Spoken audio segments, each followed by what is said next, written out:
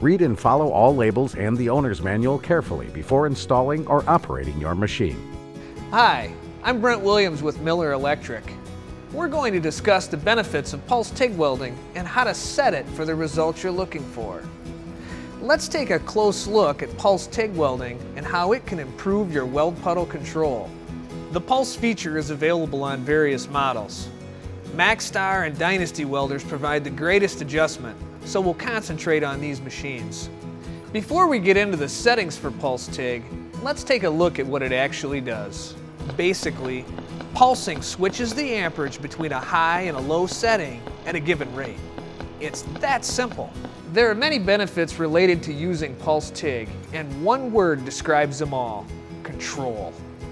Pulsing lowers the average amperage, which helps control penetration and distortion. It also makes welding out of position easier. Pulsing at very high rates can focus the arc for faster travel speeds and increase directional control. There are three things to set when using the pulsar: pulse frequency, or pulses per second, peak time, and background amperage. These adjustments are selected using the pulsar button on the front panel of the Maxstar or Dynasty. First, set the pulses per second, which controls how fast the amperage switches. If you're trying to make a distinct ripple pattern or time the addition of filler to the puddle, turn the pulses per second down below 10.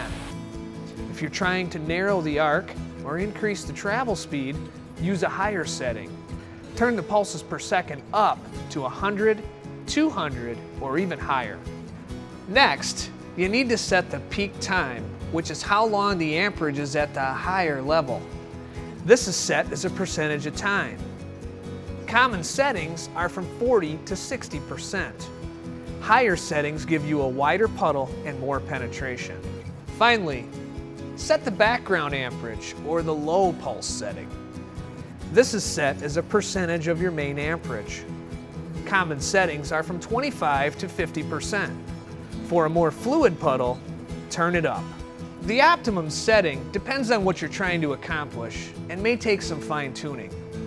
I hope you find this information useful and encourage you to try Pulse TIG welding for your application. If you have additional questions, make sure to visit millerwelds.com and click on the Resources tab. Thanks for watching.